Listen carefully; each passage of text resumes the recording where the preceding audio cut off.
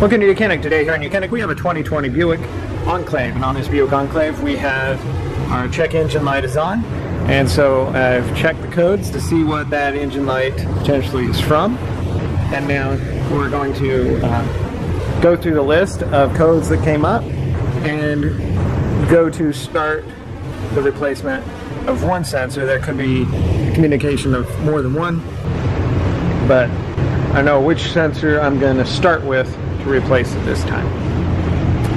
Okay, so we have the YOUCANIC scanner hooked up, and we've read the codes, and we've come back with 7 different fault codes in the engine control module that we're going to take a look at and work on. So we have a P0097-00, P00C7-00, P00F4-00, P0102-00, and then a P0113-00, and the P0227-00, and then we have a P2229-00. So we have the 7 different fault codes that are being caused by one particular sensor. In this case, there could be more cases, or maybe another sensor, whereas this one sensor communicates with a lot of other units, and so it's throwing off all of these different codes. Intake air temperature, intake air pressure, intake air humidity, mass airflow sensor. And so being that this says mass airflow sensor, we're going to start with that one to go ahead and replace that one, and hopefully the rest of these are kicked on by that. And there's always possibles of different things. Intake air temperature, barometric pressure, and a barometric pressure sensor, right?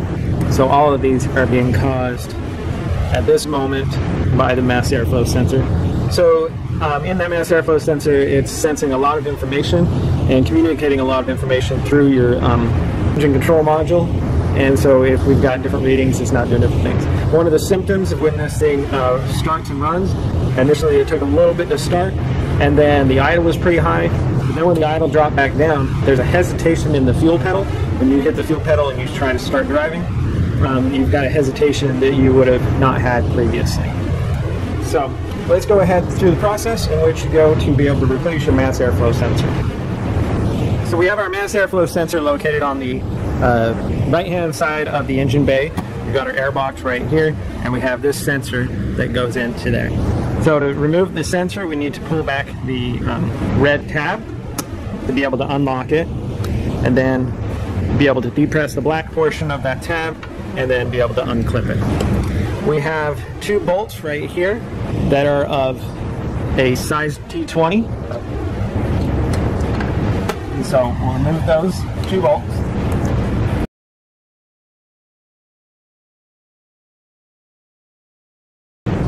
And with the 2 bolts removed, now we will be able to remove this sensor. And then you get a new one and be able to put a new one in. There is a mass airflow cleaner, which is some type of spray. 50-50 chance on whether it works.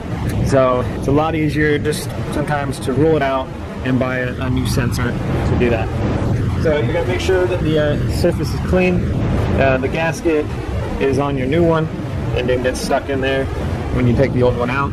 And also you're doing an inspection to make sure that all of your intake lines are connected and that we don't have other air leaks, because that could cause issues with it too. But you'll take your new sensor and be able to slide it in there to replace it, line it up.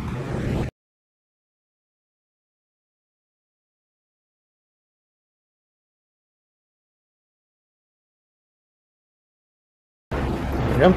And tighten the 2 screws that hold it in, and then be able to make your electric connection, hit your double safety lock, and now you would go through your scanner and clear the codes and run your vehicle, drive it like you normally do, and see if that code or any of the codes come back on, and you may have to look at something else.